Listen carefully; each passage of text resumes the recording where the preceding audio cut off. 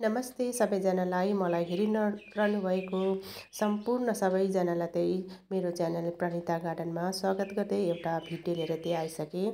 आज म अब यो भिडियोमा के भन्न चाहेको छु भने हामीहरूले यो गार्डनिङ गर्दा यो जुन सुकेको पत्ताहरूलाई पनि एकदमै राम्रो यो मलको रूपमा उपयोग गर्न सकिन्छौँ।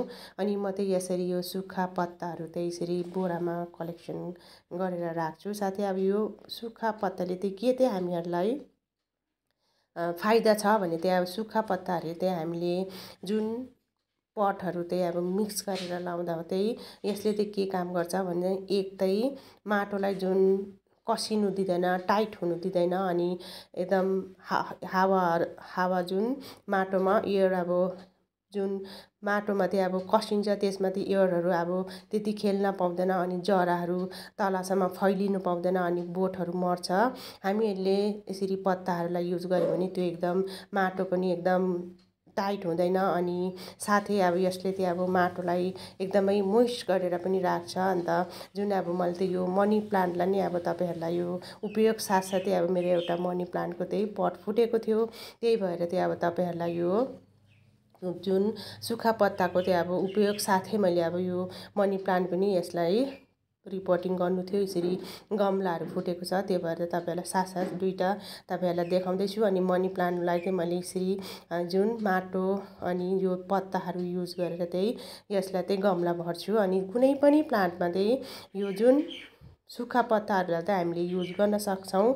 अनि जसले अब कतिजनाले यो कोकोपिट पाइन्छ त्यो पनि उपयोग गरिन्छ। तर अब कोकोपिट भन्दा पनि यसरी पत्ताहरू सुकेको पत्ताहरू नै हाम्रो घर वरिपरि छ भने कोकोपिटको जुन युज गर्न पर्दैन। अनि यो पत्ताहरूलाई हामीले युज गर्यो भने कोकोपिटको यसले काम पनि गर्छ। अनि जुन गमलाहरूमा अब एकदमै टाइटहरू भएको छ, एकदम जुन गमलाहरूमा प्लान्टहरू सप्रेको छैन भने पनि त्यसलाई तपाईहरुले यसरी जुन पटलाई यसरी जुन पत्ताहरू छ त्यसलाई माटोमा मिक्स गरेर लगाइदिँदाखेरि पनि त्यो प्लान्टहरू पनि बिस्तारै बिस्तारै सप्रिँदै जान्छ। मैले कतिवटा प्लान्टहरूलाई यसै गरेर जुन मैले आफूले जुन जानकारी पाएँ त्यो नै तपाईहरुलाई सेयर गरेको। यो मनी प्लान्टमा आज मैले यो जुन पत्ताको उपयोग देखाउँदैछु। तर कुनै पनि हामीहरूले प्लान्टहरूमा यो पत्तालाई हामीले युज गर्न सक्छौँ।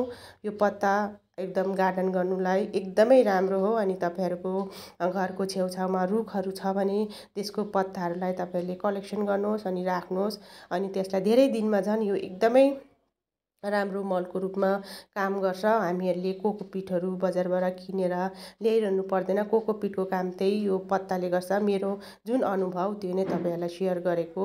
अनि मैले आज यो मनी प्लान्टलाई जुन गमला फुटिरहेको थियो अनि त्यसलाई मैले गमला नयाँ ल्याएको थिएँ। यो मेरो 10 इन्चको गमला हो। जति अब प्लान्टहरू फुलहरू छ त्यसलाई पर्मानेन्ट फुल र प्लान्टहरूलाई ठुलो पट भएको नै एकदमै राम्रो हुन्छ। जति पट ठुलो त्यति नै सप्रिन्छ, किनभने अब जराहरू ठुलो ठाउँ भएर त्यो जराहरू खेल्न पाउँछ अनि प्लान्टहरू राम्रो सप्रिएर जान्छ। अनि मनी प्लान्ट त झन् अब एकदम सप्रेको नै राम्रो भनिन्छ। अनि हामीहरूले यसरी घरमा लायो भने प्लान्ट जुन मनी प्लान्ट विशेष सप्रेन भने हाम्रो दिमागमा अब आउँछै आउँछ, किनकि चलिआएको नियमहरू हामीहरूले यता सुन्दा उता सुन्दा दिमागमा आउँछ। अब सप्रेन भने हाम्रो मनमा नराम्रो लाग्छ, अब यो प्लान्टहरू सप्रेन, किन सप्रेन यस्तो भन्ने आउँछ।